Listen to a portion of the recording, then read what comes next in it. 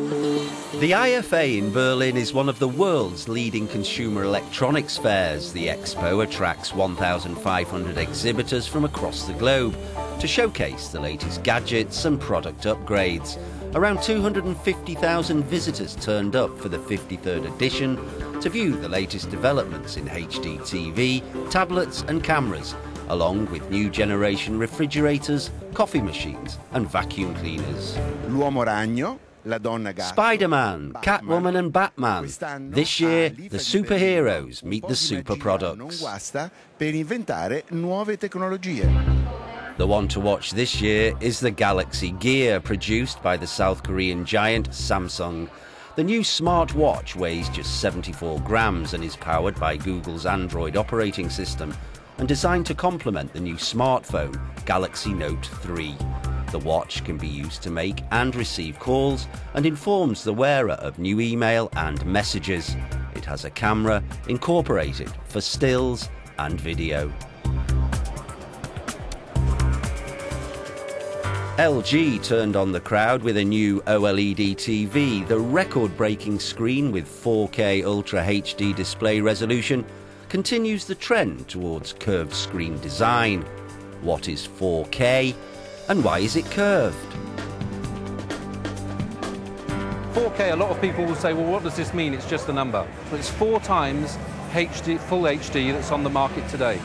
So you see a very beautiful picture, very good contrast, very black blacks and white whites within the picture. The idea from curved actually comes from, if you ever go to the cinema, the IMAX theatre, in this large screen, the curvature is the same as the curvature of the eye. So it's more immersive with the picture. In the world of smartphones, Sony showcased the Xperia Z1. This is the new flagship Android device, which eclipses the Xperia Z released in March this year. Like many other upgrades, the concentration is on camera quality. The Xperia Z1 is water and dustproof.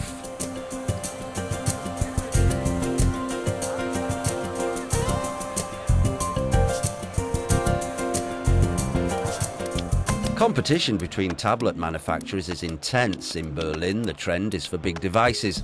Panasonic have launched what it claims is the first large tablet with 4K resolution.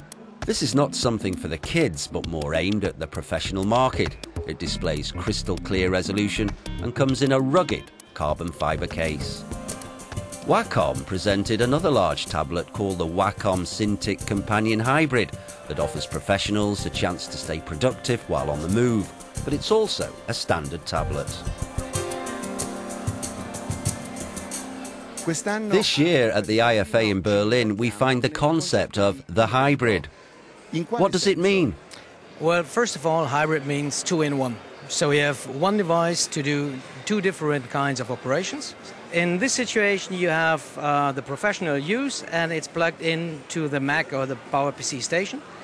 And if you just deplug it like this, you get a media tablet running on an Android Jelly Bean. Making a splash this year, waterproof phones. Don't try this in your shower at home.